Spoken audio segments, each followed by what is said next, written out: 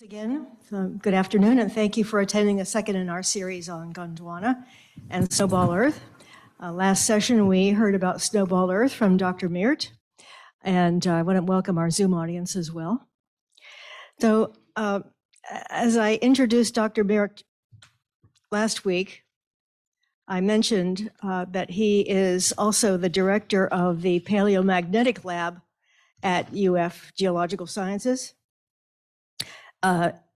With the laboratory and his team, he leads research into the origin, structure, and evolution of the Earth's magnetic field.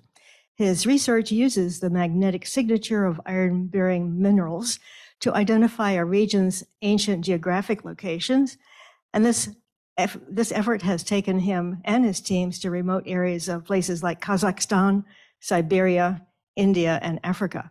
So please welcome Professor Meert.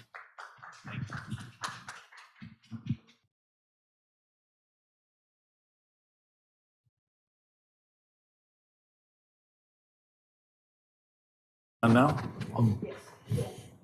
Okay, so if we can start the show. Oh, not me. It's not my stomach. I just had lunch.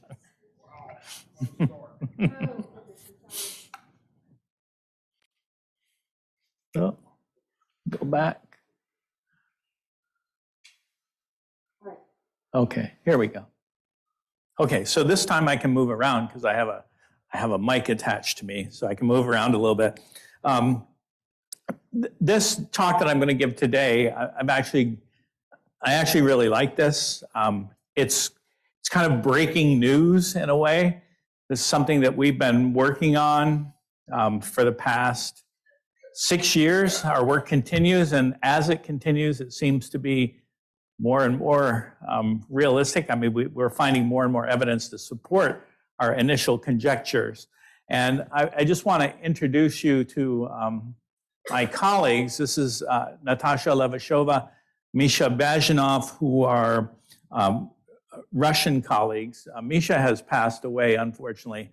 A wonderful, wonderful man. They're both wonderful people, wonderful colleagues. We're a little bit depressed about what's going on in the Ukraine because it affects our collaboration, but they are very much opposed to that.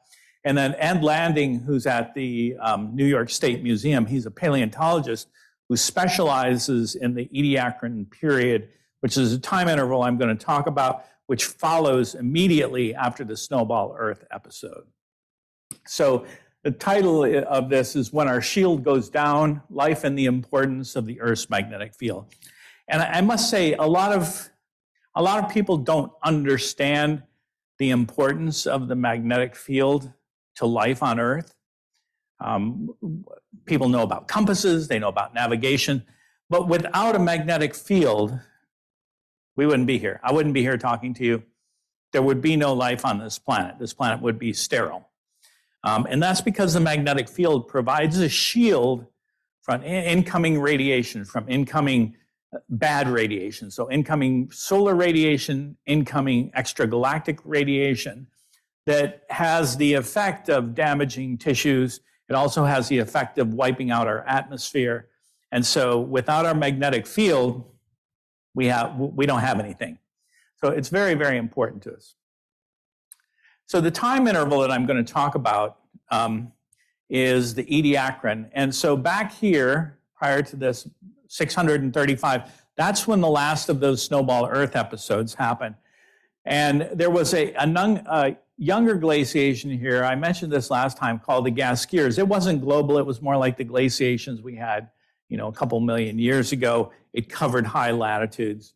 And then following that glaciation, we started to see these strange organisms called the Ediacaran organisms, for whom this geological period is named after. And Ediacaran organisms, some of them were big, some of them were on the order of meter size, and some of them were quite small. And they were a fairly diverse community of organisms that we really don't have any idea what they are other than that they were alive. They had communities and ecosystems, but we can't look at those organisms and say, oh yeah, that's an insect, or that one is a plant, or that one is a fish. We have no idea what these are. So they're very, very strange. And they kind of had their heyday here at about 560 million years ago. That was kind of their heyday. And then they went extinct at about 540 million years ago. And so it's interesting why this extinction happened. This is now being called the 7th mass extinction on Earth. Okay, we know about a bunch of mass extinction. We know where the dinosaurs died. We know there were several mass extinctions that happened in relatively recent time. And then there's the current extinction that is happening today, which is the 6th extinction. And this has now been identified as the 7th great extinction of life on Earth. But this one is puzzling. It's puzzling because we don't really know what they are, and we don't fully understand why this happened, although there is a bunch of new data coming in that seems to support the hypothesis that I'm going to present to you today, and that is blame it on the magnetic field. All right, so this is a time period that we're going to look at today, and we're going to look at what happened to these Ediacaran biota and how it relates to what was going on with the Earth's magnetic field. Okay, so I mentioned this before. Without a magnetic field, we wouldn't be here. There would be no life, no atmosphere, no fun. Mars and Venus, our two closest neighbors, have no magnetic field to speak of. Mars is effectively a dead planet. There may have been life at one time when Mars had a magnetic field. It's gone. Its atmosphere is gone. The surface of the planet is sterile. And it's sterile because all of that incoming galactic and solar radiation sterilizes the surface of the planet. Now, it may be, and that's what people are looking for, it may be that in the subsurface of Mars, there may still be some living organism. There may be refugia for some of these organisms to still live. That's obviously what some of the Mars missions are looking at today. So the key kind of idea to keep in mind is that our magnetic field is quite dynamic. The Earth's magnetic field is not just some static force field surrounding the Earth. It changes. It creates the northern lights. It creates the southern lights. It creates electrical disturbances in radio communication. And it grows in strength and it decreases in strength. And sometimes our compasses point north and sometimes our compasses point south. Today we're living in a time when all our compasses are pointing north. 780,000 years ago when the Neanderthals roamed the Earth, your compasses would have pointed to the south magnetic pole because the Earth's magnetic field flips. Just the magnetic field, not the entire planet, just the field. So we can talk about some of the things that happen. This is the northern lights. So the sun will sometimes experience these solar storms. It will send out energetic particles through space towards us. And what happens is that they hit our magnetic shield out here and they're deflected around the Earth. But because they're energetic and they have a polarity, they will be pulled into the south magnetic pole or pulled into the north magnetic pole where our field is the strongest. And they will react, those particles will react with the atmosphere, with oxygen and nitrogen. And they will form these beautiful colors, these reds, these greens and purples that you see in the northern lights. So that's one of the visible effects of the Earth's magnetic field on our planet. There have been solar storms that are so strong and so violent on the sun that they actually have caused auroras that have been visible as far south as Florida. It's rare, but they have happened. They have also created ground currents, just like lightning, and they wiped out part of the Canadian electrical grid in 1989. For the most part, when solar storms happen here on Earth, most of what we experience, and we don't even get to experience because we're in Florida, but that's okay because we're warm, is the northern lights. That's the most outward visible expression of solar storms that we can see on Earth. For astronauts who are sitting in the space station, when they have one of these solar storms, they actually have to move to another part of the space station that's specially shielded to get them out of the way of these energetic particles. because they cause damage to DNA. All right. So this is what, this is kind of a cartoon version, but it works really well as an explanation for the Earth's magnetic field. The Earth's magnetic field arises in the inner core of the Earth. The outer core is made of liquid iron and nickel, a little bit of sulfur. The inner core is solid, iron, nickel, and sulfur. Iron is a conductive metal. Iron is magnetic. You know that from life experience. And the fact that this outer core, this liquid outer core, is moving around the solid iron inner core, it actually generates a magnetic field. It behaves in much the same way, or the explanation is somewhat simple. In your car's alternator, a car will have a battery, of course, and when you start the car, what happens is there is a metal kind of fan-like device that spins, and it spins inside a copper coil. And as it spins, that magnetic field in that steel plate generates an electric current in the coil, and that's sent out and charges your battery, turns on your lights. That's why when your alternator fails, everything goes dead. Okay? So this is very similar, although it's liquid iron and solid iron rather than it generates the Earth's magnetic field that has a north and south magnetic pole. Now, what's cool about our Earth, something we haven't witnessed, is that the Earth's magnetic field reverses polarity. So today we call it a normal field, and all a normal field is, it's a north-seeking field. So the easiest way to think about this is that our compasses point towards the north magnetic pole.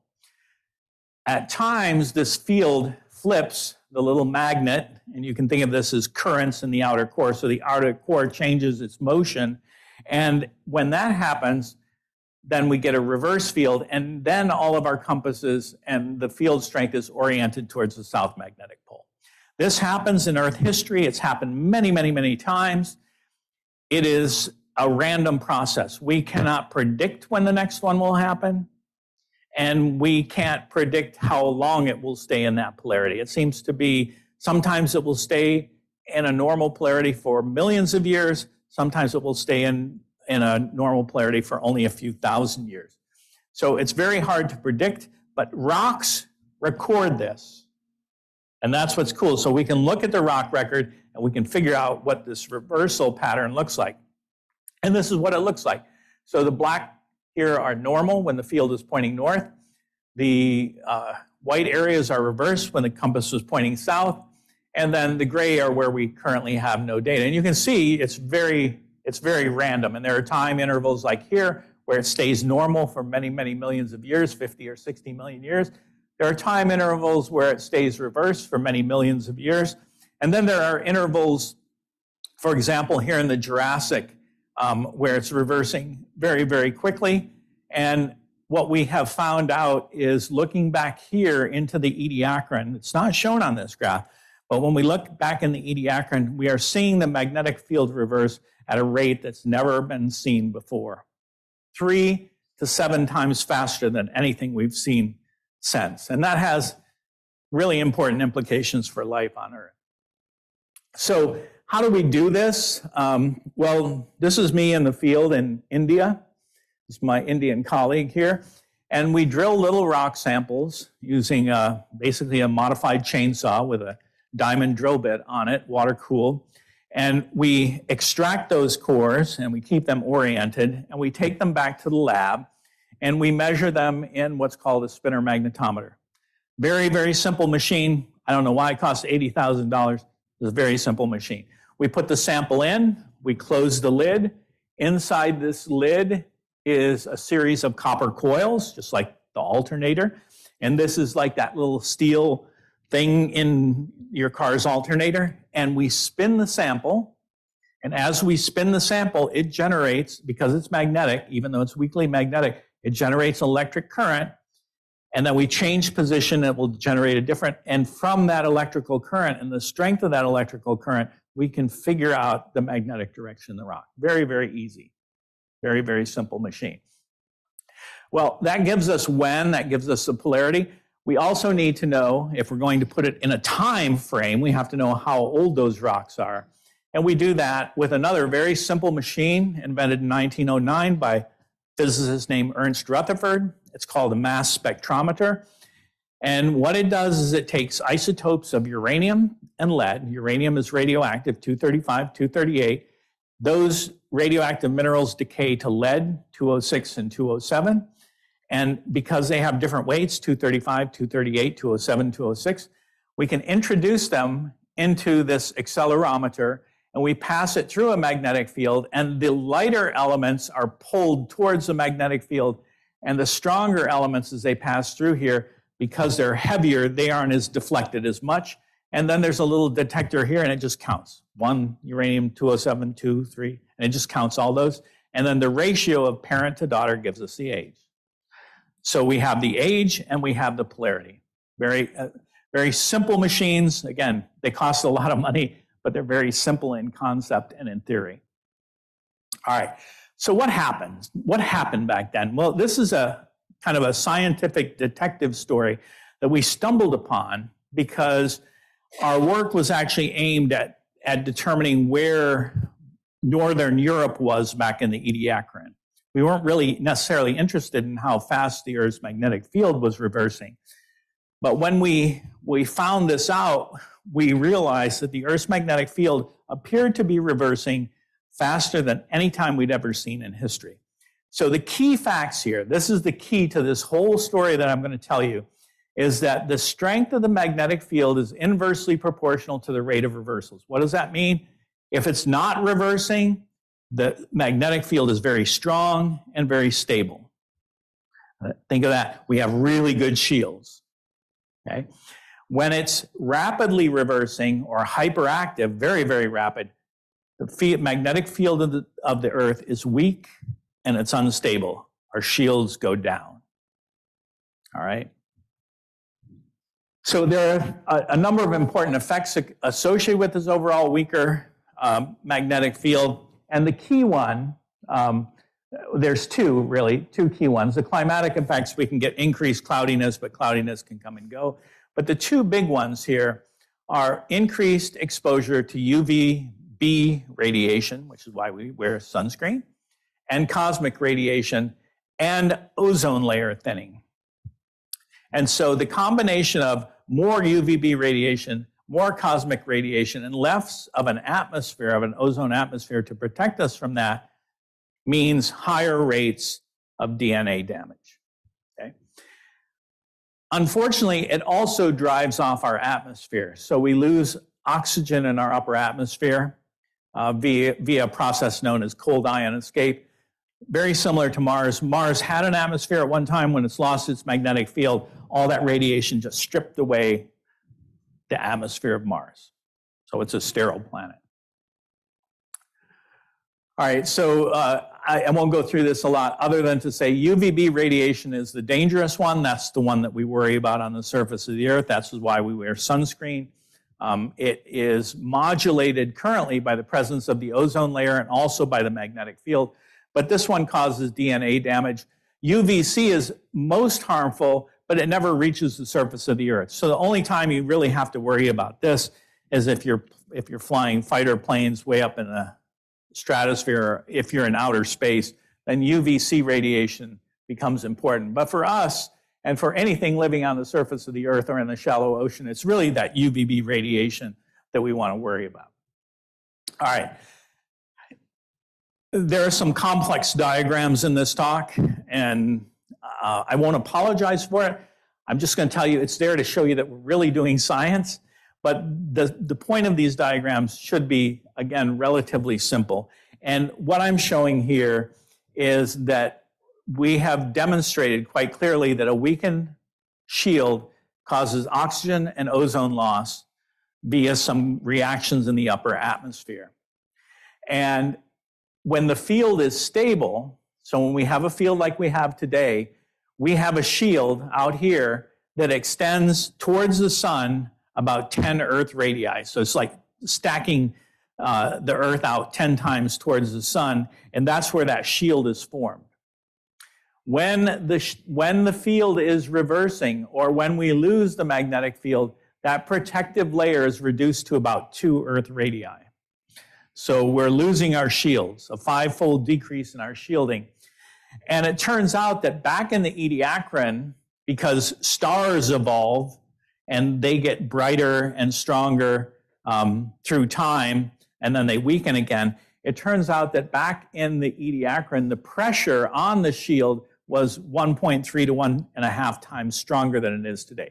So imagine having a shield out there that's being pushed a little harder back then than it was today. And when you lose a shield, coupled to that extra push, it means extra problems for life on Earth.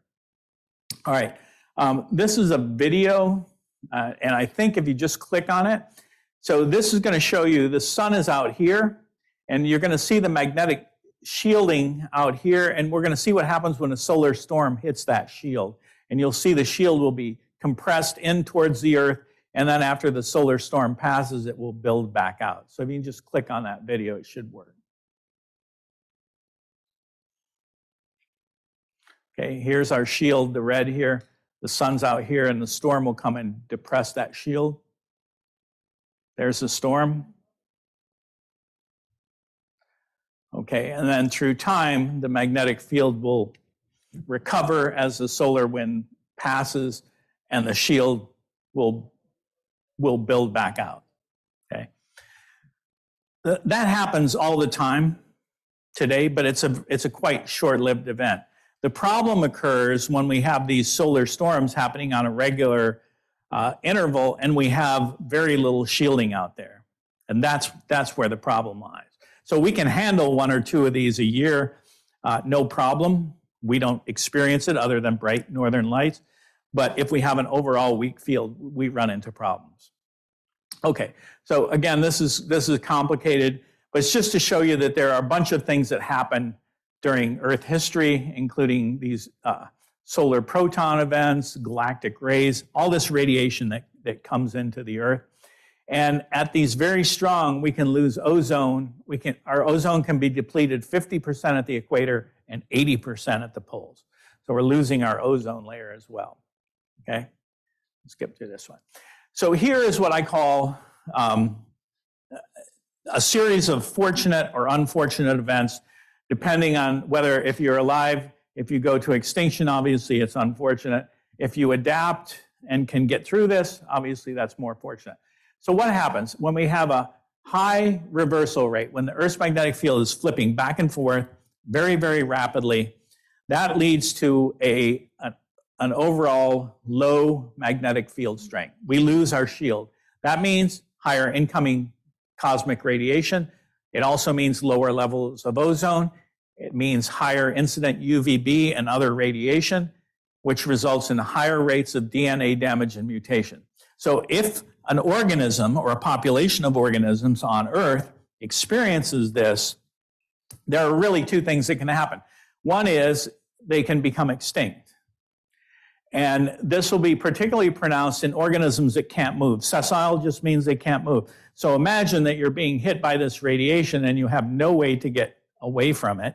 Obviously, you're going to experience more damage. Your offspring, if you're still producing offspring, in their embryonic stage, are going to incur more DNA damage. You're very likely to end up extinct. And it turns out in the Ediacaran, I think I mentioned this last time, but if I didn't, if you went to the Ediacaran oceans, if you went to the beach back in the Ediacaran, you would walk on this bacterial slime. Everywhere on Earth, the beaches were covered with this bacterial slime. It was really gross. And all life was confined either on that bacterial slime mat or within that bacterial slime mat. There was nothing beneath it. So it was a real thin layer where all life was existing at that time.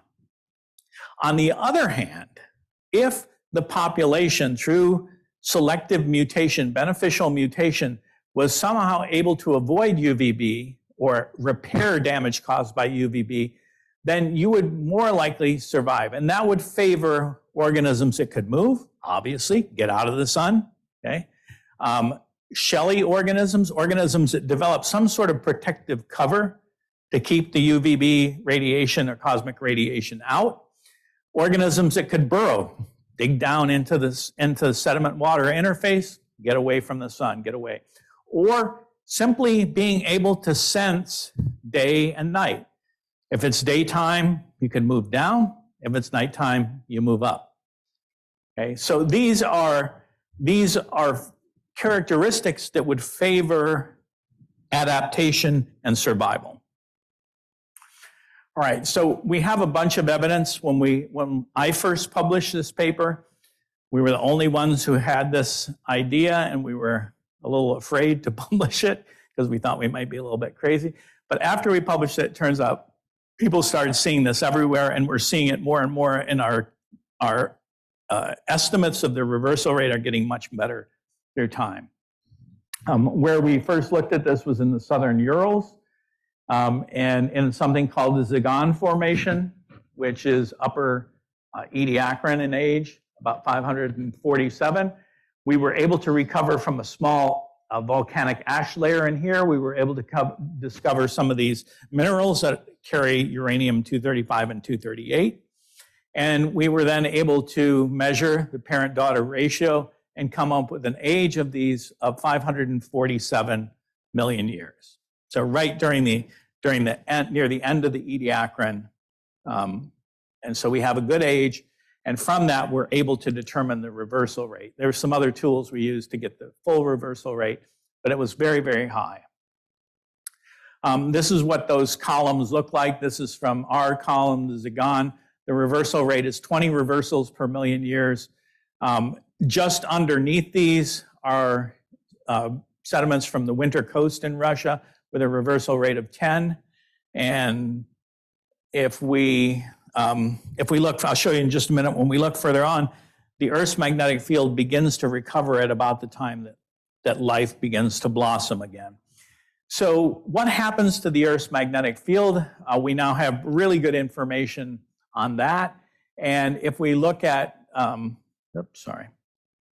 if we go back and look at the present day, this is the strength of our field today. And you can see this solar standoff distance. Think of that as how far out did the shields go. And so the shields go out about 10 to 11 Earth radii, really good shields. But when we measure the intensity of the magnetic field back in the Ediacaran, it is the lowest intensity ever been measured on Earth. And we have a bunch of measurements. And when we tune that to our standoff, it's between 2 and 4 Earth radii. So we have lost those shields. And they stay down for a long time. And that's important. They don't recover. They just stay weak for a long time. In this case, it was for at least 15 to 20 million years. Okay. That is a long time. That is a long time. So again, turning back to this time interval, we see 547, this is where the Zagan Formation is in here, right in the heyday. Just above the Zagan Formation, we stop seeing Ediacaran organisms. In fact, we start seeing them worldwide. But what we notice as well is that we notice that when we look at the fossils, trace fossils are just fossils, they're not body fossils, they're traces of things going about their everyday life, walking, feeding, whatever. We don't actually see the animals. But what we notice is that prior to this extinction, all the trace fossils were horizontal. Everything was moving in those bacterial mats. Nothing was moving beneath them. And then shortly after that, we start seeing vertical burrowing. So organisms burrowing down into the sediment, down through that bacterial mat. We also see hardly any skeletonized organisms before this. And right after that, we start seeing small shelly fossils. Remember, shells can protect you. So this is, you might say, well, that's a little bit of a coincidence. And indeed, that's what we thought. But the more we started thinking about how the magnetic field can affect life and looking at the studies that have been done of higher UVB radiation, this really makes sense. These are both escape mechanisms, vertical burrowing, small shelly fossils, are escape mechanisms and way for organisms to sense or to protect themselves from UVB radiation. And it's also during this interval where daylight sensing, where blue light sensitivity first evolved in organisms. So it's kind of a triple whammy there. In addition, and I think this is one of the I'm probably one of a few people who believe this, but this is one of the most substantive scientific papers in our field that has ever been written, in my opinion. And David Botcher, who wrote this, noted that when you look in the Ediacarans, just like I said, in the Ediacaran, all you had was these bacterial mats. The organisms were attached to the mat or living within the mat, but there was no communication with the underwater sediment.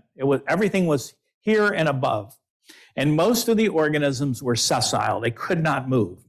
And this dominated all of Earth history, from the earliest life, the earliest blue-green algae, all the way up until the end of the Ediacaran. If you went back in time, any time interval in there, if you went back in time and walked along the seashore, that's what you would walk along, these bacterial slime mats. In the Cambrian, right at the end of the Ediacaran, that all changed. The entire ecosystem, this bacterial mat ecosystem, was wiped off the face of the Earth. And it was replaced by mobile organisms, organisms that could burrow into the sediment-water interface. It oxygenated that upper layer of the ocean sediment and completely changed the face of the Earth. And all of this happened, this Cambrian, it's called the Cambrian substrate revolution, but this revolution happened, these disappeared at the end of the Ediacaran, and this ecosystem was opened up. So I like to compare this to the time when the dinosaurs went extinct about 66 million years ago. A big asteroid hit the Earth. Dinosaurs had ruled the Earth for hundreds of millions of years. There were little mammals running around trying to stay away from the dinosaurs. But as soon as the dinosaurs were wiped out, the whole ecosystem opened up. And when that ecosystem opened up, it was the mammals who took over the Earth. So I like to think of it this way: when this ecosystem was wiped out, the animals, the populations that had been able to adapt somehow to this incoming solar radiation, whether through mobility, through daylight sensing, through other defense mechanisms, took over the shallow oceans. And that eventually led, about 15 million years later, to the Cambrian radiation, the big blossoming of complex life on Earth that includes all ancestors to modern animals. So these are some pictures. These are these horizontal burrows, trace fossils, probably some sort of worm organism. This is from the late Ediacaran. And then this one, Trypichnus pedum, which is an early Cambrian trace fossil, where these worms began burrowing down into the substrate, and we no longer see the bacterial mats. We also find something interesting when we look at the end of this, when I said it does end eventually, and we see that the reversal frequency kind of ends at about 497 million years, where it goes down to 2 to 3 reversals per million years. That's kind of normal, but it goes from about 20 down to 8 to 10 and then down to 2 to 3. Well, what happens to oxygen on Earth during that time? Well, it shouldn't surprise. It might surprise you. It didn't surprise me to see that as soon as that reversal rate slowed, the shields grew, our planet was able to hold in its atmosphere, oxygen jumps way up. Okay? And that is a direct consequence of an increasing strength of the Earth's magnetic field. All right, so I talked about some of the effects of UV radiation. But the easiest thing to remember is if you're living on a mat ground and you're unable to move, you're unable to burrow deeply, you're unlikely to make it through increased UVB radiation. And in fact, it's not a one-to-one correspondence. So if we lose 40% of our ozone layer, it actually allows a 213% increase in biologically effective radiation causing DNA damage. That means you lose 40% of the ozone layer, you don't end up with 40% more DNA damage, you end up with about 5 times that amount of DNA damage. So the more ozone you lose, the worse the DNA damage is. You've seen a number of responses. These have been studies that have been in modern organisms, embryonic development. You can see this is a healthy green sea urchin embryo, and this is a radiated, UV radiated green sea urchin embryo, causing something called omphalosis. So this basically a deformation of the embryo, of the embryonic stage. We can see cellular damage here, like skin cancer. These are malformations, different types of malformations in fish larvae that have been exposed to high UV radiation. And the reproductive stages in particular are vulnerable. Doesn't mean adults are immune, but the reproductive stages are particularly vulnerable to this.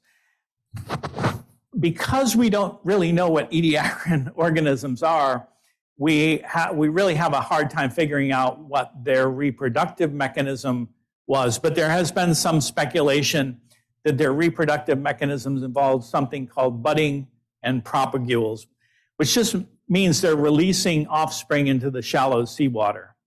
And then those offspring or those embryonic stages are affected by UVB radiation, and they're very vulnerable to that.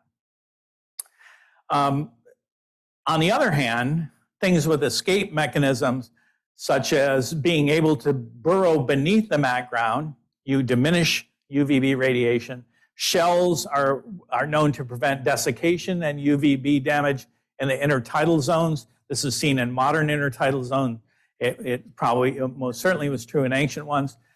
Vertical migration of metazoans during day and light cycles, including the establishment of circadian rhythms, or flight from light response. So eye-sensing organisms have an advantage. And in fact, this vertical migration of plankton became really well known during World War II when we were starting to use sonar to hunt for submarines.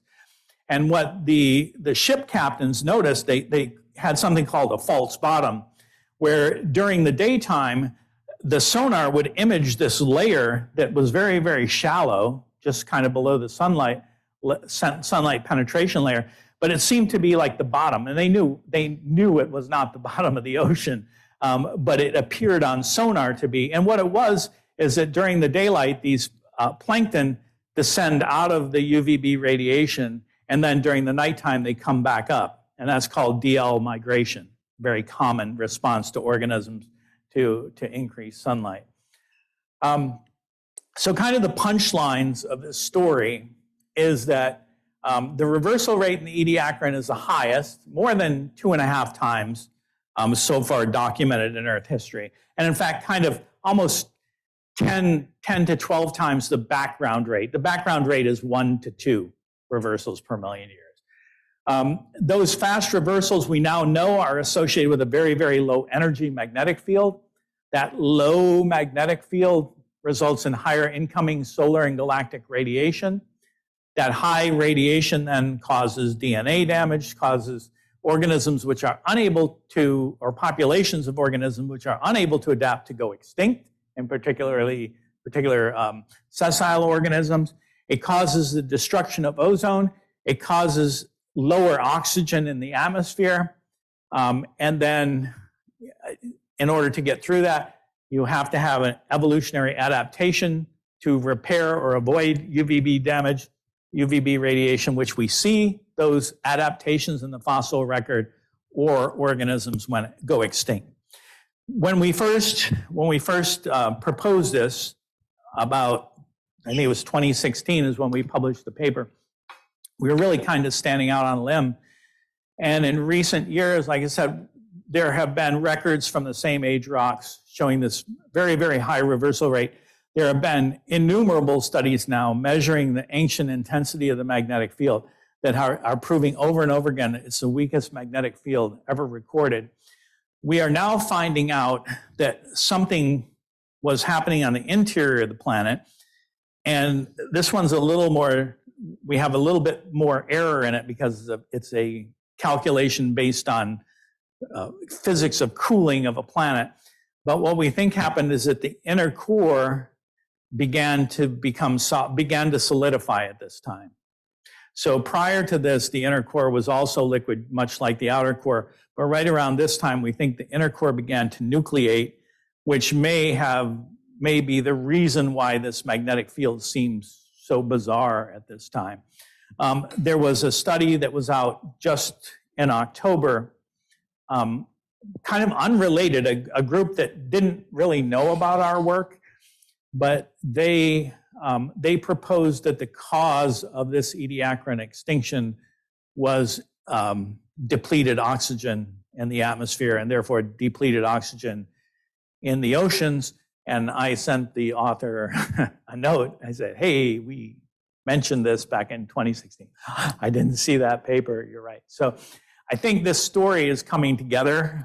It's kind of a neat story about the magnetic field and about an important time in Earth history, because this clearing of this ecospace that Botcher noticed back in 2000, he didn't really have a mechanism for why that ecospace was clear, but I think the story kind of hangs together very, very nicely and ties in with the Earth's magnetic field and what we know about the Earth's magnetic field and what we know about the history of life at this time. So I will leave it open for questions.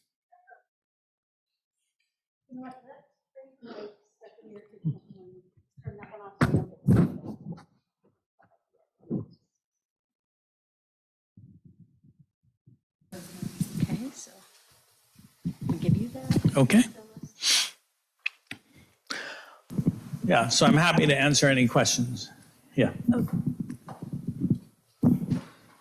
I'm going to attempt a question because I'm interested in a slightly different area, but it's the effect of heat on magnetism. And the concern I have is making a steel out of iron. So in essence, Bessemer furnace, you heat up the iron and it loses its magnetism, and that's when they insect carbon atoms to make steel. And so I'm kind of interested in why heat makes the loss of magnetism in this process, and I assume it's generalizable to this process, but I didn't know, and I kind of think of the Earth's mantle being hot, and then you said it got cold. There's some kind of correlation there, and I'd like for your comments, please. Yeah, so two actually excellent questions. And so to explain the first one, what happens to, a lot of times we don't think of things as magnetic, but in fact, all matter is magnetic. Oh yeah, all matter is magnetic. Water is magnetic. It's just how different materials respond to an external field that makes the difference. So water, when we apply a magnetic field to water, water actually repels the magnetic field. So over at the High Mag Field Lab in Florida State, they've actually taken toads, which are mostly water, put them in a high magnetic field, and the toads float, okay? Because the water opposes the magnetic field. For iron, what happens, and at its very heart, it's a quantum mechanical explanation, but it doesn't have to be that difficult. And it is the fact that the electrons have a spin moment. And as they're heated up, those spin moments tend to align with the adjacent spin moments. And when they do that, because they have a plus and a minus, they tend to form a magnetic field. And in iron, it has to do with the fact that it's metal. Those spin moments align very, very strongly. But what happens when you heat it up is you begin to expand that material, and those spin moments begin to move away from one another, and they no longer interact. And so they lose their magnetism. And in reality, they're still magnetic. They just behave in a different way. They don't couple with one another to form a strong field. So that's something called paramagnetism versus ferromagnetism, which is when it's iron. So what happens during heating is you're just moving those spin moments apart so that they don't interact, and so that it doesn't possess its own magnetic field. And then when it cools back down, as it cools back down and those spin moments begin to come closer again, then they will couple with one another, and steel is magnetic. as you well know. So that's what happens there. The second question is, well, what about the inside of the Earth? I thought it was a lot hotter than that. Indeed, it's much hotter than iron when we're making it. But what we have going for us there is that we have it's heat and pressure. So even though the iron in the inner core is very, very hot, it's solidified, and so those spin moments are forced to be together, and it's that motion of the outer core that acts as the generator to generate the Earth's magnetic field. So it seems counterintuitive. Yeah, it's really, really hot, but it's heat and pressure that allows it to solidify and allows those spin moments to couple again. Okay. They can't move. Yeah. Well, Will Schaefer. Thank you again for another great talk.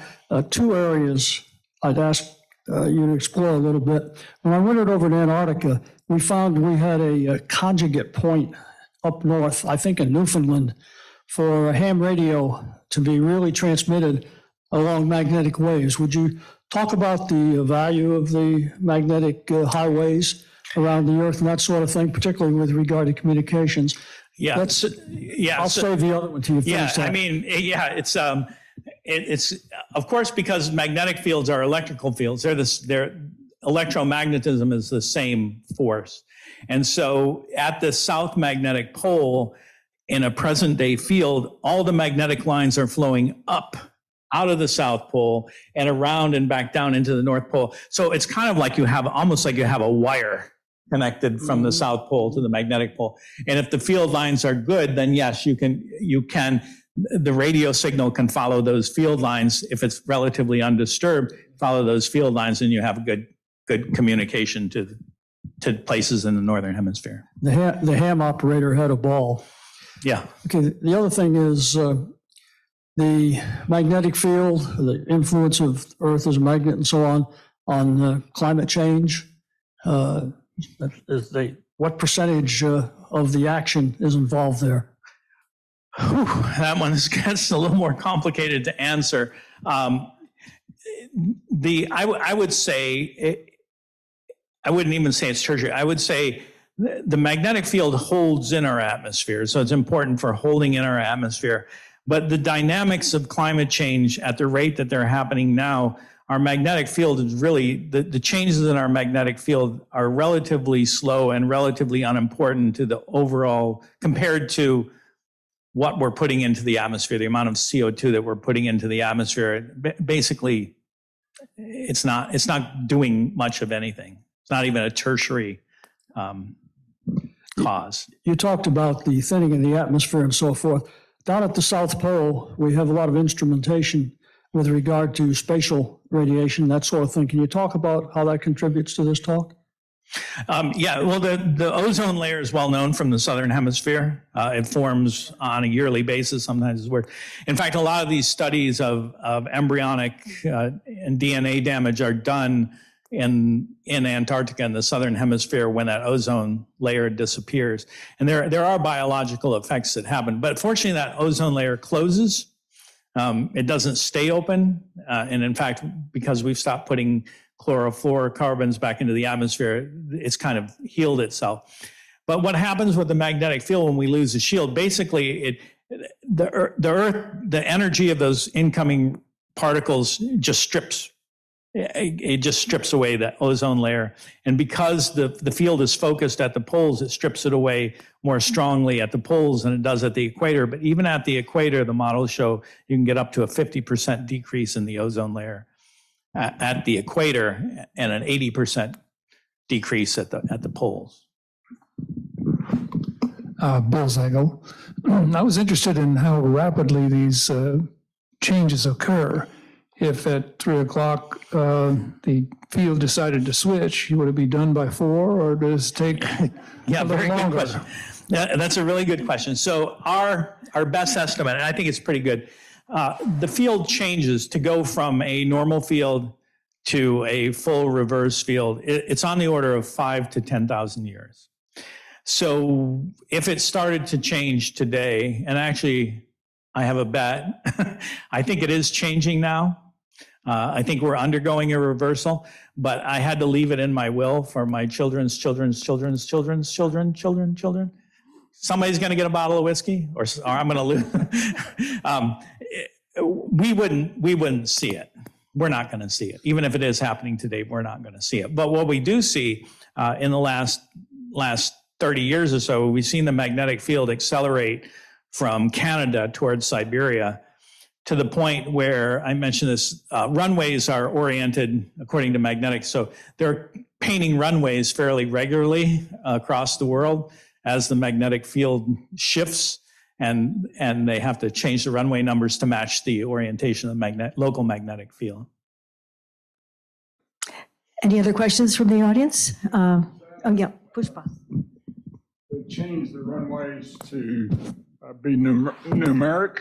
So the runways are all numeric. So they'll tell you we're landing on runway 18 left, for example. Okay. I happen to be a pilot too. So they'll say we're landing on 18 left. That means there may be two runways, one on the right, one on the left, and they're facing due south, 180 degrees. They just dropped the 0. Okay.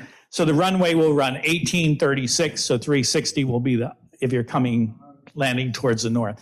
And so what happens is those are oriented with the local magnetic declination. And as the field moves, then that number has to change. So they might have to change. Gainesville changed from, I think it was 624 to 725. Jacksonville changed in 2011. They had to change their runway numbers. That's dramatic. Yeah. Yeah. With the change in these magnetic fields and the potential for mutations and DNA alterations, is there any correlation has been found with evolution? Yeah, excellent question. This one definitely. What we have seen, there's a couple answers. It's a complicated answer. Once a population of organisms adapts to survive an event like this, they usually pass that on to their offspring. So there are a number of organisms that have self-repair mechanisms. They're called mycosporin, I can't remember the name. MAAs is a nickname. So there are organisms that are able to experience DNA damage and repair. They have cellular repair mechanisms. The second issue is that we have never seen reversal rate like this. Now when the reversal takes place, the most recent one was 780,000 years ago, which is when the Neanderthals went extinct. The major portion of them is what the argument is, were extinct.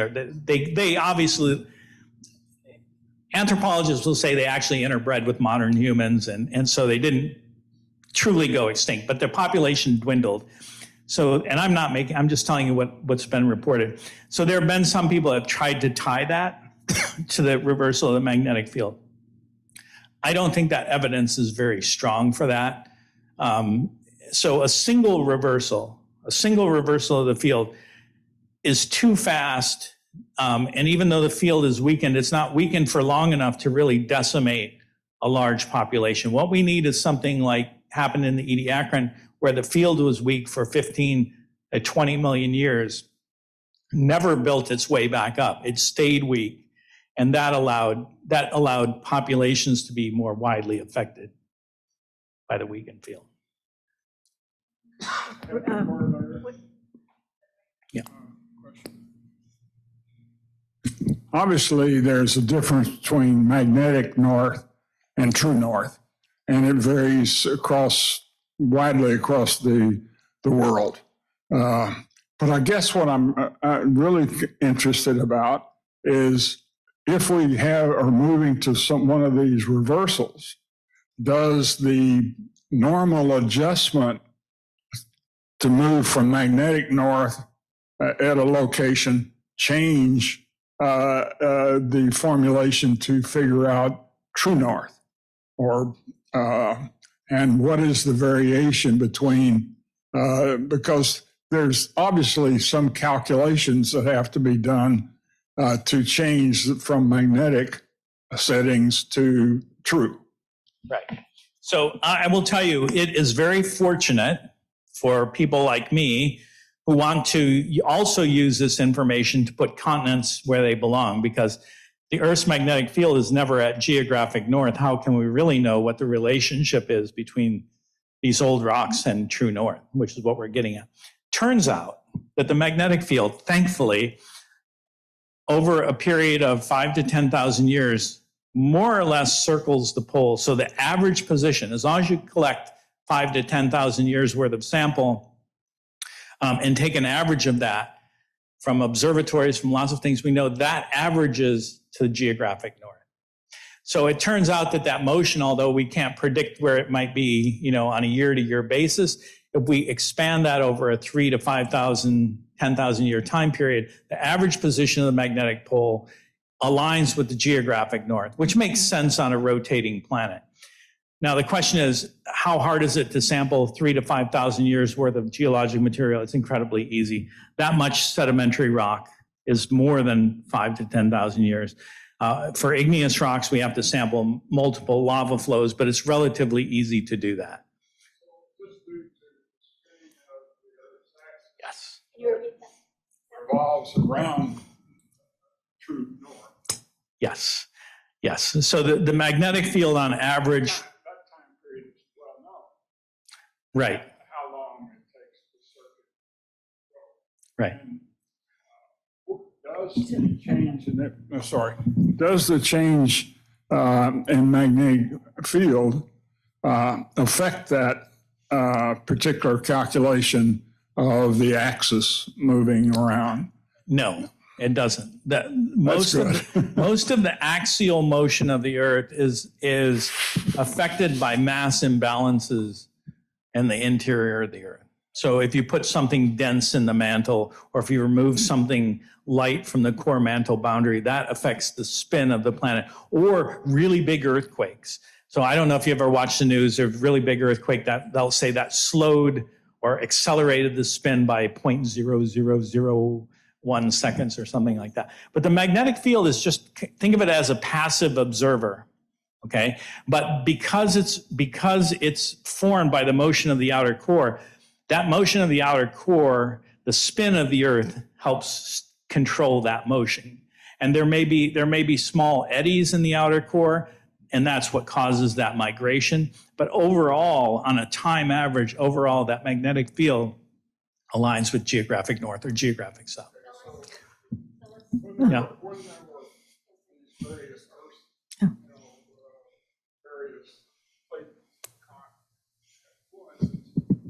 Spreading across, so does that change the effect? Because the Earth is potentially out of balance if Pangea goes to a certain kind of north after that. So does that northing of the tectonic plates affect this calculation? It does not affect the magnetic field directly. It affects the spin axis. We know this. We can measure that, and that's because think of it as if you took a basketball and you can spin a basketball on your fingertip, and someone puts a ball of clay somewhere sort of midway. That ball of clay will migrate so it spins at the equator. That spinning globe wants to keep the mass distributed properly, so the heavier masses are going to be along the equatorial plane. And so if we get a mass imbalance, then the spin axis of the Earth will adjust. It's called true polar wander, but it doesn't really affect the magnetic field all that much. Yeah. Yes, I wondered if there was models that might show if there's another phase change happening in the center of the Earth or its vicinity. The center of the Earth, the inner core, was discovered in 1959 by Inge Lehmann. So we have not been studying the inner core for very long. I know that, well, to you and me, it doesn't seem like very long ago. To my students in class, 1959, that was but we're learning a lot about the inner core and about the makeup of the inner core. We know it's mostly iron, nickel, and sulfur, but people are positing that there are other elements in there. And it also turns out from really high resolution seismic studies that it appears that the inner core is spinning just a little bit faster than the planet. So we were really, there's a lot we don't know about the inner core, and there's a lot we don't know about the magnetic field and exactly what causes why these reversals happen. We have a really good idea that it has to do with changes in some sort of convection in the outer core, but exactly what those changes need to be and what drives those, really still a puzzle to us. It's a wonderful ongoing area of research, which at least two of us in the department are working on problems like that. So good question. I'm coming. I also read when the Three Gorges Dam was being built in China that the weight of the water in that enormous reservoir would affect the spin of the Earth.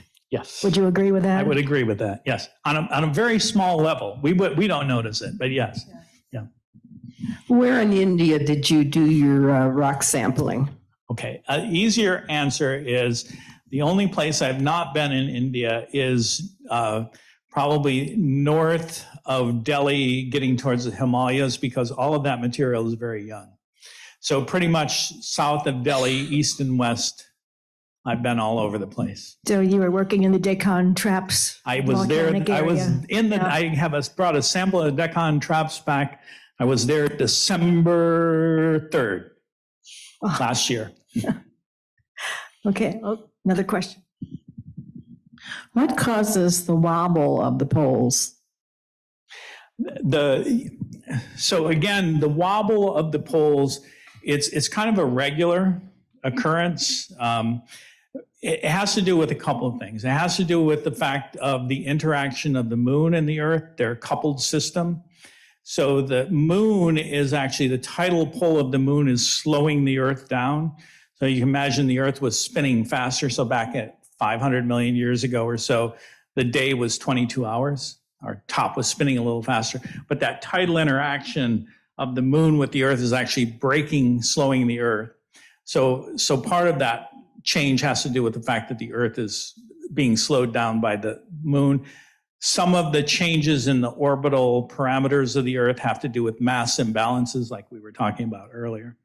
So it's kind of a combination of different things that are causing that. But it's fairly regular. The oscillations are fairly regular, to the point where we can actually use those oscillations, because as those oscillations happen, they change the climatic zones a little bit on Earth, as the Earth moves like this and the obliquity changes. So it turns out that we can use those and the magnetic properties of materials being deposited.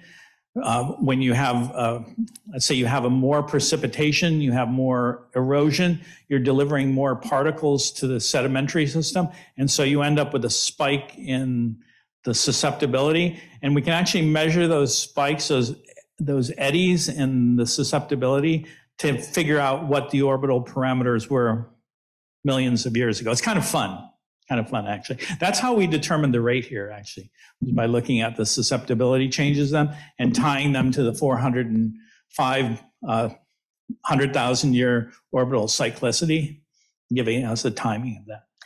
As fascinating as this is, we've hit, we're overtime already. So Thank you all very much for the questions and the level of interest. So let me put in a plug for our 4 videos that are coming up for the next 4 Thursday afternoons, on which will show you as an example of what was going on in Australia, part of Gondwana, as they move through these periods of time. And the last one is really good. It's about the animals in Australia and the megafauna that they experienced too. And the if you could imagine a saber-toothed marsupial. So they fill the same niches as the animals in the Northern Hemisphere. So anyway, I hope you'll come. Same time, same place, next Thursday. Thank you very much. And just as a note, the Ediacaran period, which is what we were talking about today, the Ediacaran Hills are in Australia. So the Ediacaran period, which we were talking about, that name, Ediacaran period, comes from the Ediacara Hills in Australia, where the fossils of these organisms are excellently preserved, and it's a type location for the Ediacaran period. So, but they're also found in Russia.